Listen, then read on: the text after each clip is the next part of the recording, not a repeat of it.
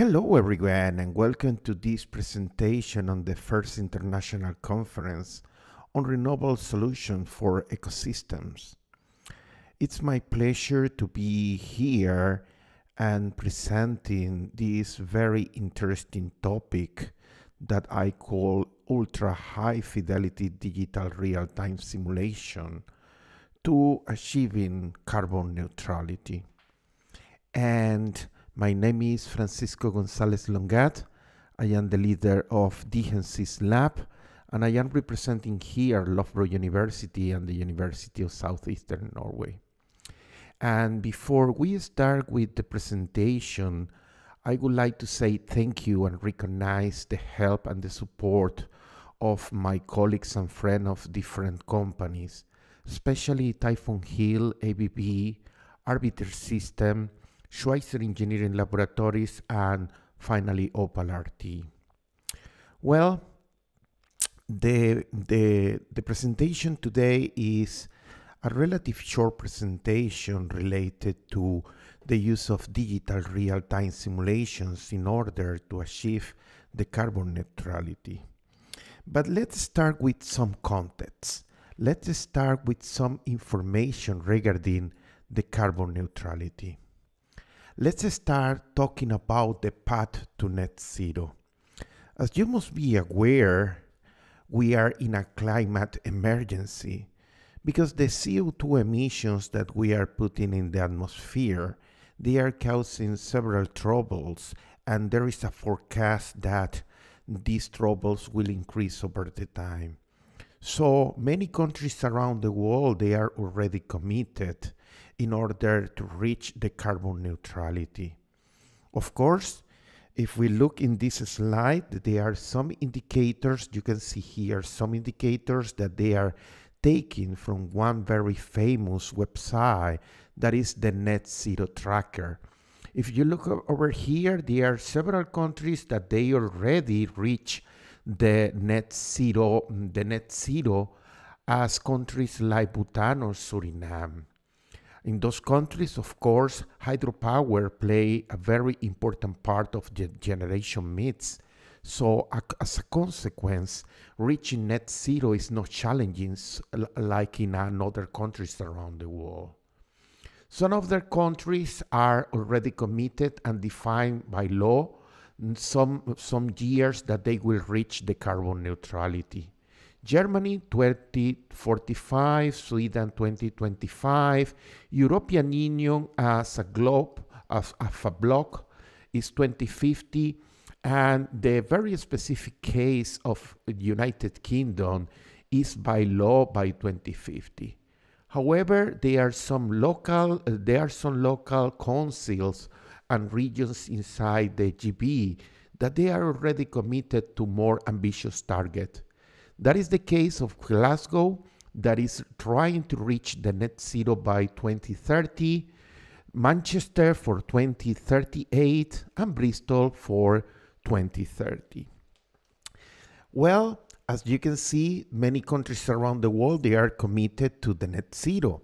But the most important part is that we have already defined a path for net zero in a global way. If you look this document that I am presenting here, this is the net zero by 2050, a roadmap for the global energy sector. This is a document created by the International Energy Agency that defines some path in order to reach net zero, considering several sectors: the electricity and heat, the industry, transport, building, and others. What is very relevant over here is that you can see that for 2030, we are assuming already 1,020 gigawatts of annual solar and wind addition. If you look for 2035, in theory, overall net zero emissions in electricity sector will be reached by the main advanced economies worldwide.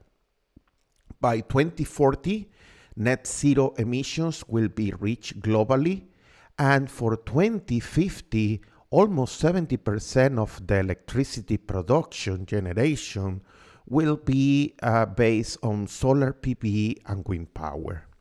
And this is a very interesting but also very ambitious target. If we look the electricity sector in Britain, you can see here that in October 2021, the government set the target to reach net zero targets by 2035 for the electricity sector at the time that we ensure the security of supply. What is very important is that already the GB electrical power system has been decarbonizing. If you look over here, some of the indicators, some of the statistic indicators, you can see here a sudden reduction around 65.8% from 2013 to 2020. And what is very, very important is that we have several massive targets that we reach over the time.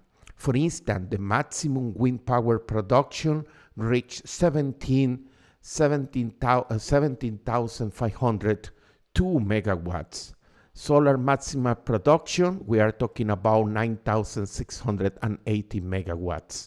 And we have been running the electrical system in the GB basically without coal for many hours.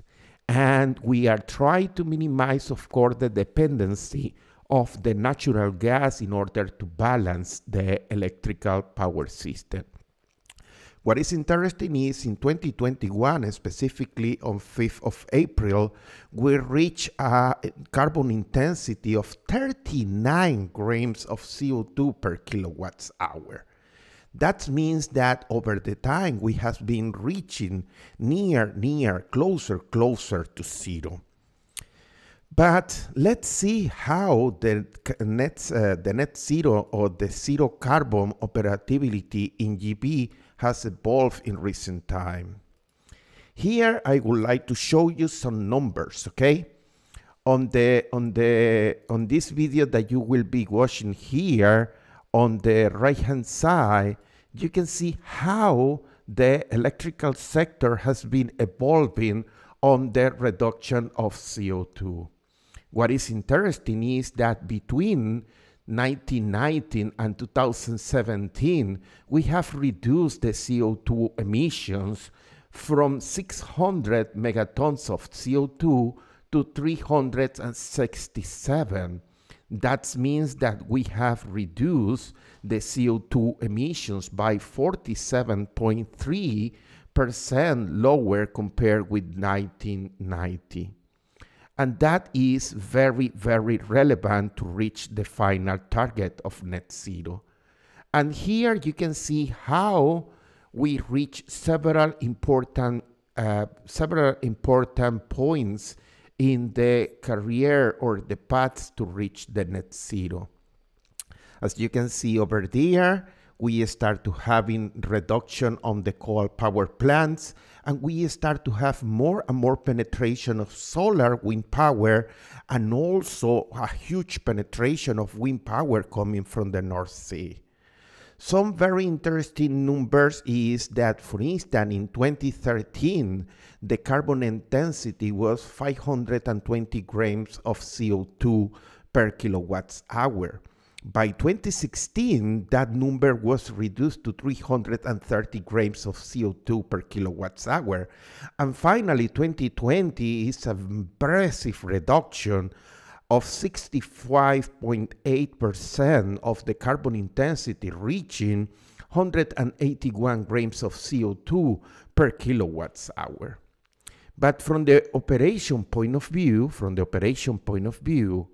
one of the very important aspects is that the National Grid electricity system operator, and that is basically the transmission system operator of the Great Britain, they define what we call the zero carbon operativity.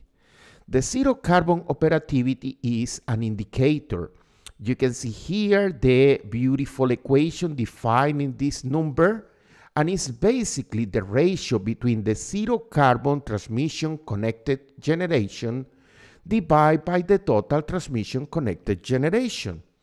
In that sense, this indicator gives you a proportion from the total connected generation that is produced by sources that they are zero carbon. And what is impressive is by 2021, specifically the 5th of April, on the period 29, we reach a penetration, a zero carbon operativity of 84.6%. That means that we have reached a massive penetration of non-pollutant or non-carbon aggressive emissions generators in the GP system. We can say right now that the GP system, together with Australia and some subsystems inside the United States, they are more aggressively moving to the net zero path. However, reaching net zero creates several challenges, and that is a very important question. What are the main challenges related to the secure and resilient operation of a net zero system?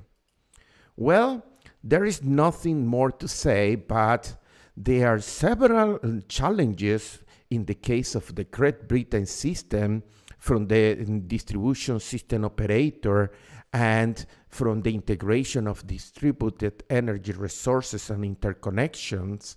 Well, there are at least 4 very well identified challenges. Challenges related with the frequency of the system, challenges related with the stability, the voltage, and of course the thermal. And those challenges are especially leading by the massive integration of 40 gigawatts of offshore wind power, and also because we are increasing the interconnection capacity with the remaining countries around the UK with an impressive 17 gigawatts of interconnection. So let me show you some details about some of those very interesting challenges. For instance, one of those challenges is the sudden reduction on the fault levels. And probably you are wondering what is the reason that we are reducing the fault levels.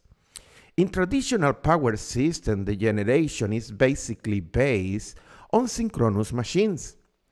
And those synchronous machines, they have a very interesting and beautiful behavior during fault conditions, specifically during short circuits. It's very well known that during a short circuit, the capacity of delivering short circuit contribution is extremely high. A classical synchronous machine can deliver for over a very important period of time several times the rate current. What I'm trying to tell you is that during a short circuit, those synchronous machines, they have an impressive capacity of delivering a lot of currents. If you look over here in this very specific example, I am showing you the AMT simulation showing the voltages and the currents when a short circuit happened, here at the terminal of this synchronous generator. In this case, the synchronous generator is 210 MVA and a voltage level of 15.75 kilovolts. And as you can see over here, it's very impressive. We are talking about 65 kiloamps. But now, what is the situation if we remove this 210 MVA generator and instead of using the traditional rotating machine, the synchronous machine, we use a novel solar PV plant? Well, now let me show you here the same simulation. We are considering again a 210 MVA power plant, in this case using a power converter, a grid following a grid following converter, and suddenly we apply a short circuit at the terminals. What is interesting here to see is that you can see that before the fault happened, we have here a very nice voltages and very nice currents. But during the short circuit, when we insert the short circuit, you can see how the current is decreased. And what is surprising and more important is the voltages. Something that you must understand is that the dynamic behavior of the power electronic converter is dramatically different to the synchronous machine. A power converter is not able to deliver several times the rate current or a massive overloaded.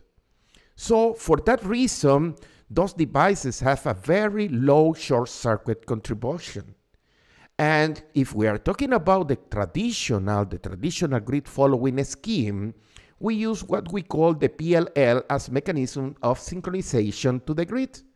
And during a short circuit, we have a sudden voltage reduction.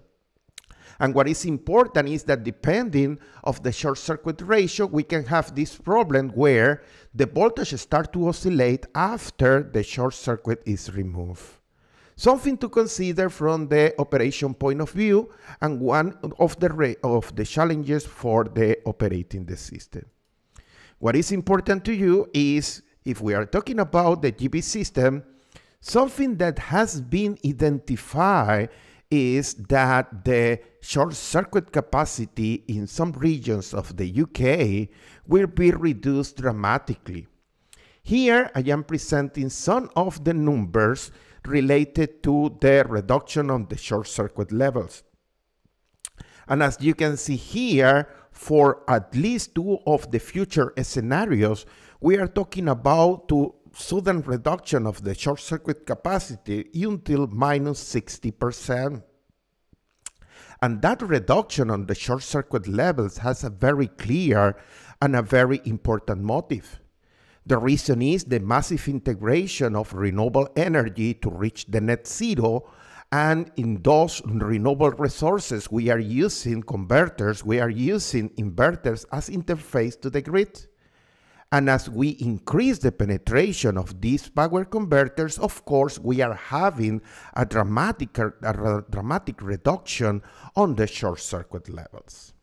So for that reason, we need to do something in order to change the way that the power system is operated, the way that the protection systems are designed, in order to allow a proper, secure, and reliable operation where we have scenarios with very decreased short circuit levels.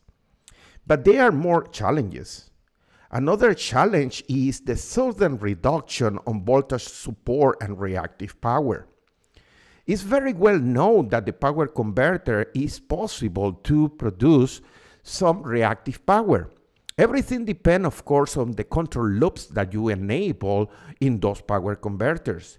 But beyond that, it's also very important to know the available capacity to deliver this service of reactive power and voltage support. So another analysis that has been done in the GB system is how the reactive power needs will increase. As we start to decommission large synchronous generators installed in massive nuclear power plants and coal power plants, well, we start to have a massive reduction on the reactive power production. And that means that we need to increase the requirements of the reactive power. Here, in those figures below, you can see over here, for the year 2035,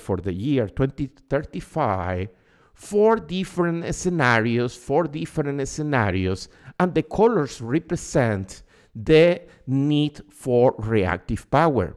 You can see here the scenario no progression until the scenario gone green. In those four scenarios, you can see that the reactive power supply and consumption will change. You can see, for instance, for the scenario gone green, We will need more reactive power compensation reaching level until 200 MVR at the Midlands in the GB system. It's very important that we understand that this reactive power start to be very sensitive in order to keep the voltage under control. And the reason for that is basically those new power converters. But also you must keep in mind that the behavior, the characteristic of the loads are also changing because we are installing more power converters. One example of those very interesting loads is when we are talking about the electric vehicles. And also when we are talking about new elements in the power system operation like the battery energy storage system. Another problem that has been clearly identified is the sudden reduction in rotational inertia. Rotational inertia is an electromechanical property of the synchronous machine. It's something natural, it's something coming from physics. But when we start to decommission synchronous generators installed in those pollutant plants or those nuclear power plants, well, we start to decrease the total physical rotational inertia in the system. National Grid Electricity System Operator already provides several of the scenarios for the reduction of the inertia. Here, at this figure here at the bottom, you can see that in the last decade, at least we have a sudden reduction of the rotational inertia of 40%. But what is very, very important is, you can see here, forecasting that is telling you that in the next 20 years, the total rotational inertia will go below 100 gigavolt amperes per second. And that is very important because you must remember that the kinetic energy stored in the rotor that is represented by the rotational inertia is defined the capacity of the system to survive sudden power imbalance. So also another very interesting problem that is happening in the UK is that the size of the maximum loss in feed is increased. What I'm telling you is that in this path that we are moving in the GB system, we are increasing the size of the possible contingency. We are installing more and more HVDC interconnectors. As I said before, we are expecting to reach 17 gigawatts on those HVDC interconnectors, but we have already several interconnectors, each one of them with a capacity above 1,400 megawatts. 2021 is the commissioning of the North Sea Link, but we have in 2023 the Viking and also the new Connect and the Grid Link. And what is very, very important is that the maximum loss in feed will increase until 1.8 gigawatts when this nuclear power plant is scheduled to be in service by 2027 at Hinkley Point will start operation. It's very important that we understand that the sudden reduction on the rotational inertia has impact almost in every single component of the power system dynamics. Reduction on the rotational inertia has a very important impact in one very important indicator of the rotor angle stability, and that is the decrease of the critical clearing time. But on the other hand, from the small signal stability, rotational inertia has a very important aspect, a very important effect, on the damping ratio and the frequency of oscillation. And more than that, and very important, is the impact that we are experiencing on the way that the frequency response is changing. As the rotational inertia reduces, the frequency starts to decrease quite fast. And one of the very important indicators is the rate of change of frequency, also called rock-off. So when the rotational inertia starts to decrease, the rock-off will start to be high, but also the frequency will drop faster. And now we have the big question. And the big question is, how do we deliver a secure and resilient operation of the net zero GB system? Well, in my opinion, I am a stronger belief of the 4D. 4D is not because you are in a movie or a cinema. 4D is the short for four very important words using the letter D. Decarbonization, decentralization, digitalization, and democratization. To be honest, I am a stronger believer that those 4D will help us to solve the problem. In which way? Well, decarbonization means that we are trying to reduce the CO2 emissions. But in that sense, we need to engage with the customer.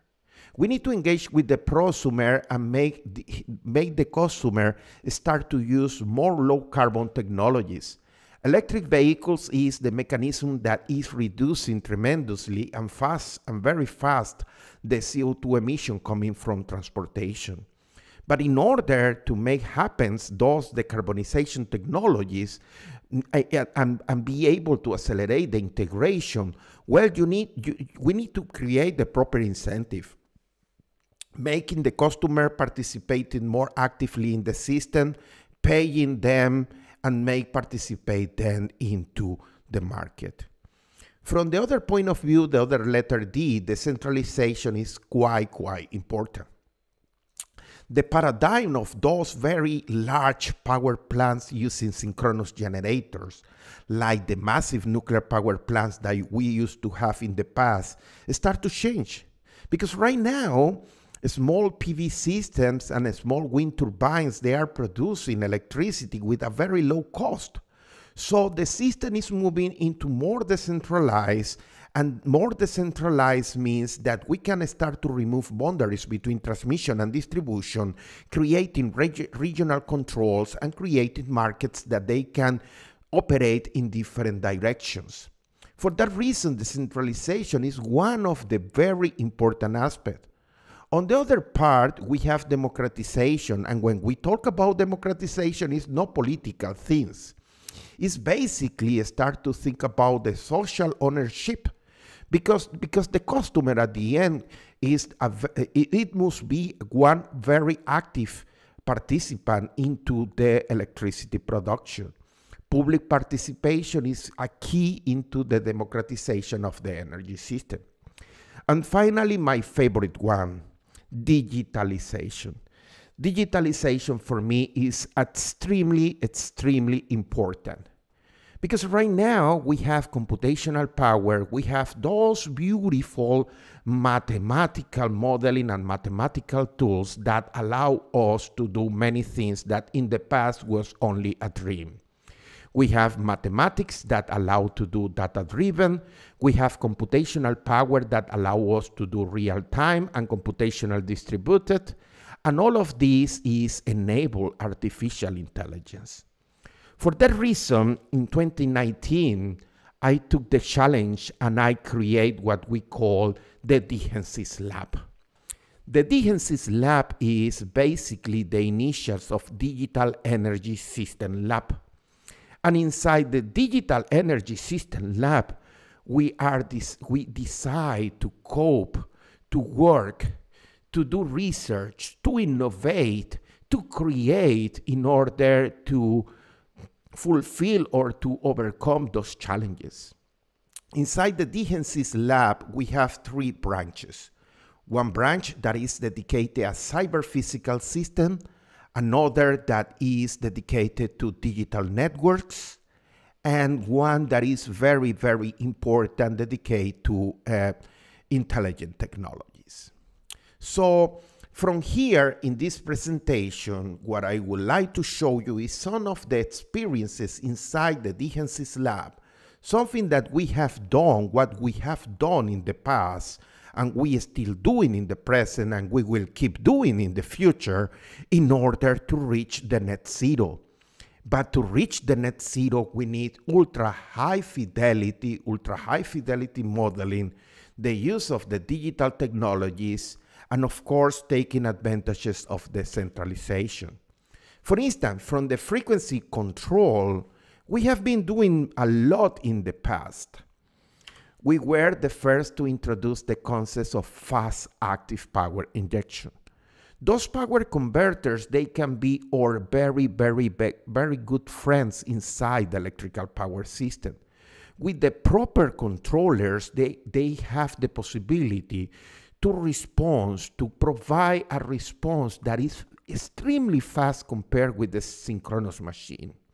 I'm not telling you that the synchronous machine is bad. What I'm telling you is that the power converter has some very attractive characteristics that they make them quite attractive to solve some of the challenges caused by the integration of renewables.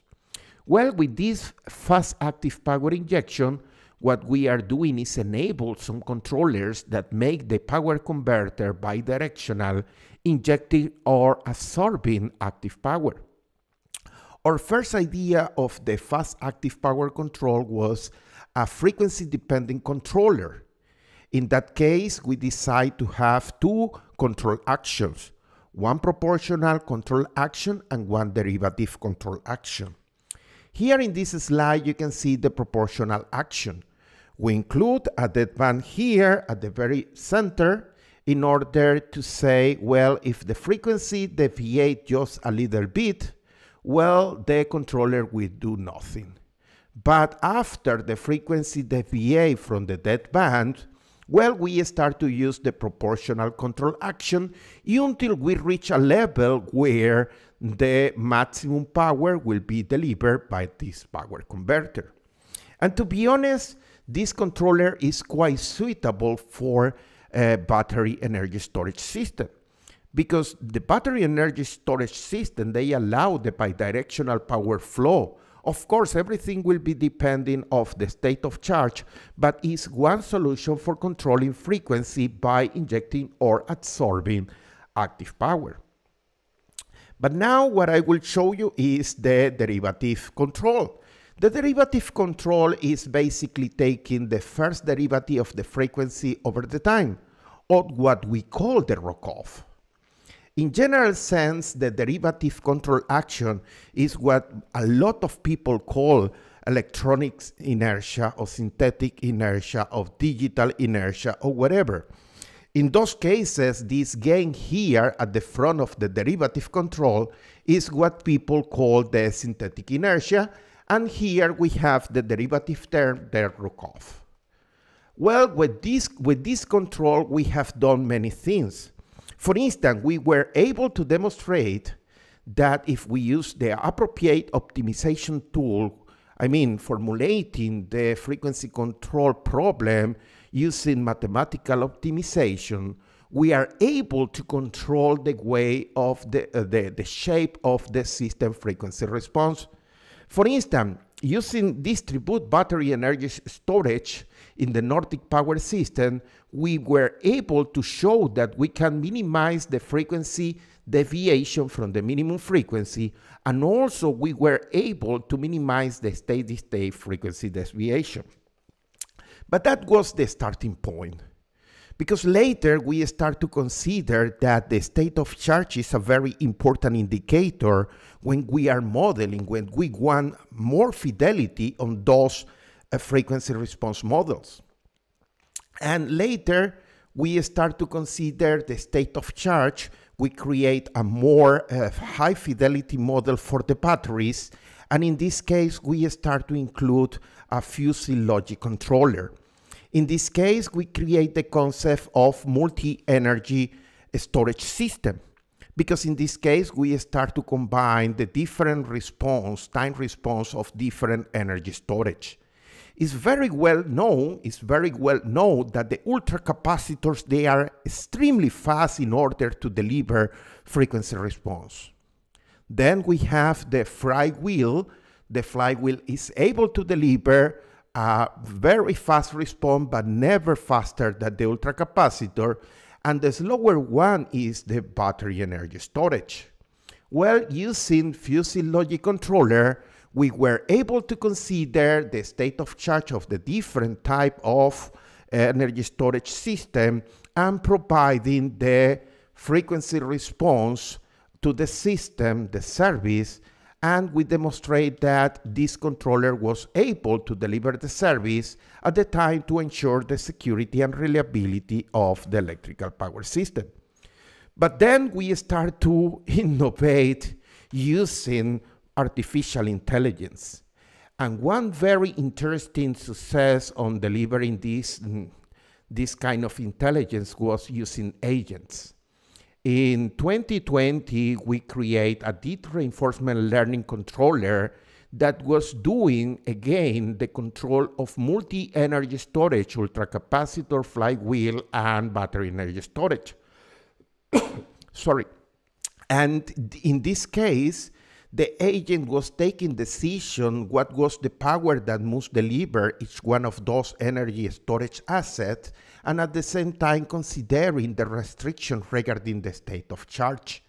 For that reason, we were one of the labs, or one of the groups to use these data-driven technologies in order to provide controllers for frequency control, okay?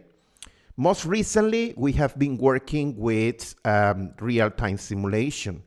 With real-time simulation, what we have been able to demonstrate that taking measurements from the real frequency in the GB system, you can see here, we are taking measurements of the three-phase signals, voltages coming from the GB system using a phasor measurement unit.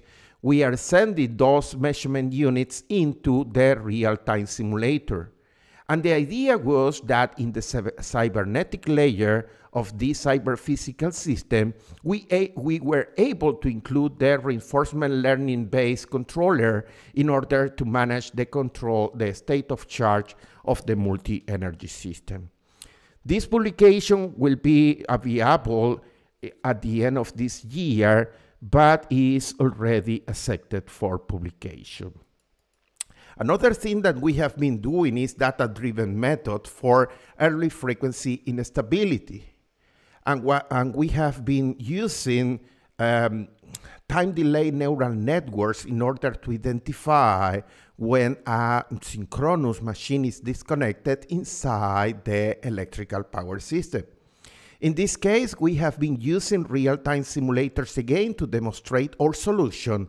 And in this case, we are using IC61850 as communication protocol between Typhoon Hill and the Opal RT simulator. Now I would like to show you some of the advances that we have been doing, solutions regarding stability. And we have been able to forecasting capability, short circuits and dynamics voltage, and for right through. One of the very interesting papers that we published was related with this project, European project that is called Migrate H 2020. In this Migrate 2020, when we move a step forward regarding controllers, because we start to use what we call the power angle modulation controller. It's very well known that the rotor angle stability is related with the power angle equation. So why not include a power angle modulation that allow to resynchronize or keep synchronized the synchronous machine? And that is what we have done. Using this controller integrated into wind turbines, we have been able to demonstrate a massive improvement of the stability performance when we reach a penetration of 66% share of wind power generation. But also we have done some advances regarding thermal, because we developed some smart or intelligent controllers. For instance, something that is very interesting is as the PV penetration increase in the power systems, we start to have issues like the dot curve. The dot curve is basically this shape that we have of the apparent of the power that is moving between one transmission line when we have a massive PV production. PV production is very good. We want to have a lot of PV production. But sometimes the excess or the rich area related with with PV system start to create problems. For instance, you can imagine this system. If you look in this system, we have a lot of PV power plants, you can see here, and we have two transmission lines.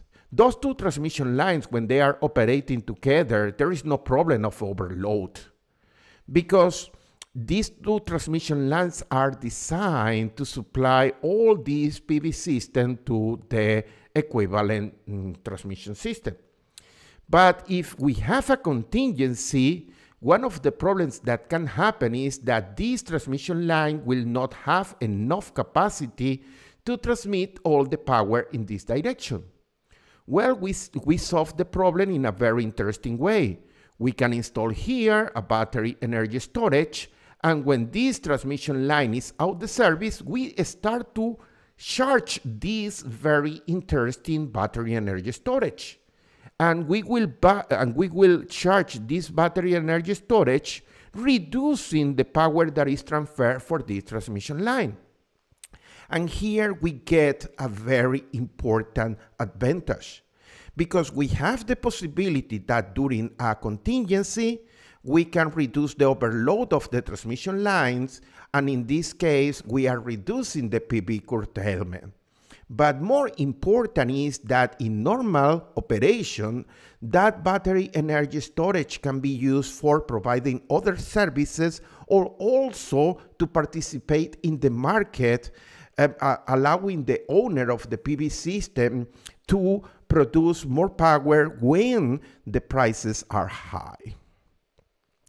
Another thing that we have been doing inside the DGC's lab is related with voltage control. Those amazing power electronic converters installed in PV system, or in general in distributed energy resources, the majority of those smart inverters, they can do beautiful things for keeping the balance between generation and consumption of the reactive power. So there are different paradigms that we can think about when we are talking about those smart inverters. Those smart inverters, they have the possibility of communication. And beyond having the possibility of communications, also they have local controllers. So inside DGC's lab, we have been working on creating magnificent ultra high fidelity models for those power electronic converters. And those models, they can run in real time, but also using co-simulation. In that sense, for instance, we can use the high fidelity EMT model of the power converter inside the real-time simulator. In this case, we are using the framework coming from our friends of Typhoon Hill. Inside the real-time simulator, we have the physical layer, we have the real power converter with all the controllers. But we are using the Python API to create an interface with a software that is called OpenDSS. OpenDSS is a very famous software for power system RMS positive sequence simulations. So with this in mind, we have the possibility of creating co-simulation where the converters are fully detailed model, and we have a simplified or relatively simple model for the remaining power system.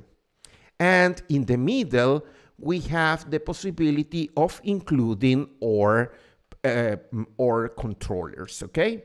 So in the next slide, you will see right now that this is the way that we are operating. This is the way that we are operating.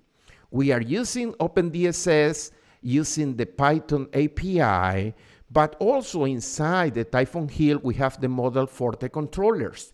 And we can run optimization, techniques inside the SCADA or the real-time controller and monitoring system of the Typhoon Hill system. So we wrote several papers related with this topic, basically to optimize to optimize the reactive power production of several PV systems inside the distribution system. Here you can see a screen capture of the panel of the SCADA. What you can see here in the middle, let me use my pointer here. You can see here the network. In this case, we are using the SIGRE medium voltage European network. And here you can see the integration of several PV systems. Those PV systems, of course, they have the full detailed model of the power converter. But in parallel here, we have controllers for the power demand. And you can see here, we have controllers also for the PV power production. What is interesting is if we create any change inside the system, well, we have an activation controller, and if the voltage is above or below of the limits, well, the optimization algorithm will activate, will run an optimization, and will produce in less than 250 milliseconds the new settings for every single one of the power converters in order to optimize the power production, minimizing the losses, and putting the voltage back inside the limits. And that is something that we are really proud inside the DHENSYS lab. Let me do the following. We are almost running out the time. We are almost 50 minutes. But let me do the following. In this video, you can see over here, we are using the Typhoon Hill Control Center. In this case, this is the schematic. Right now it's compiled, going the model into the real-time simulator. And let me start the real-time simulation, okay? Right now we are compiling, we are loading the model into the real-time simulator. And now let's run the real-time simulation, okay? Now you can see that we have voltages and we will start to modify the power in the components, okay? As you can see, as we move the powers, you can see how the voltages are changing. However, the voltage is still inside the limits, so no control action is taken. But if we modify a lot the power, or we modify you can see how the activation signal here is now to 1. You can see how the voltages start to modify, because in every single of those activations, we are running optimization to define the new settings of the converters in order to send back inside the bands the voltage. And that is very interesting, because with this, we have demonstrated that we are able to run in real time smart converters, and they are optimizing the power production based on the specification of the network. Well, we are reaching the end of this presentation. We are almost 55 minutes into the keynote, and I would like to close my presentation with some general ideas here for you. What is very important is that you understand that reaching the net zero means a huge change inside the way that we are producing electricity, delivering electricity, and also the way that we are consuming electricity. Right now we have loads with very interesting and exciting behaviors like the electric vehicles. We have amazing devices like the battery energy storage that they provide flexibility to the operation. But at the same time, we have several challenges, but we have the tool to cope with them. For that reason, my main message here is, if we want to have the ultra high fidelity models that we need to have to cope with the challenges of the net zero, we need to use new tools like co-simulation, real-time simulation, multi-domain simulation. Real-time simulation is a very important tool for testing, but not for the traditional testing. It's more into the model-oriented testing, because the electrical power system are departing from the classical physical system with the integration of more networking and computer. Right now, the energy system, and I am talking about the whole integration of the energy system, is a huge cyber-physical system. And for that reason, we need to consider this tool as taking the advantage of them in order to enable solutions to deliver the carbon neutrality. I show you some of the experiments and demonstrations that we have done, especially one that we are extremely proud is this reactive real-time co-simulation reactive power controller that has demonstrated the possibility of using the real-time simulators, the ultra-high fidelity models, in order to maximize the integration of renewables to reach the neutrality. Well, this is my message to you, and I would like to close this very interesting presentation saying again, thank you to everyone that help and support our laboratory research innovation. Thank you to the friends of Typhoon Hill, ABB, Arbiter, Schweitzer, Opal, and thank you to all the students that they produce so brilliant research, innovate, and produce very brilliant idea. That is the future. That is the energy that will allow us to reach the carbon neutrality. I think this is the end of this presentation, and now it's time for question and answer. Thank you so much.